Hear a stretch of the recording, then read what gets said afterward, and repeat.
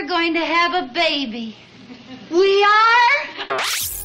Up until the 1950s, the concept of pregnancy was so taboo on television that it couldn't even be mentioned. The much-loved comedy I Love Lucy took a major leap forward when, on this day in 1952, the show acknowledged that Lucy was pregnant. They still weren't actually allowed to use the word pregnant in the episode, which was titled Lucy is Enceinte. Interestingly enough, the real Lucille Ball was actually 5 months pregnant herself when they shot the episode. 'Cause you know it's you, babe. Trivia time. Which band performed a show in Antarctica on this day in 2013, making them the first band to perform on all 7 continents?